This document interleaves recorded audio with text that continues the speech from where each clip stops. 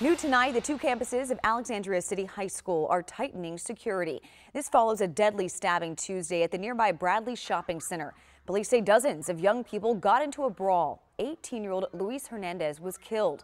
Police have made no arrests. When students return to in-person classes Tuesday, they will find more police officers as well as more security officers, both inside and outside the buildings. Student ID will be required to enter the campuses, and the school will restructure the way it dismisses classes, holds lunch periods, and sends students home, all in the name of security.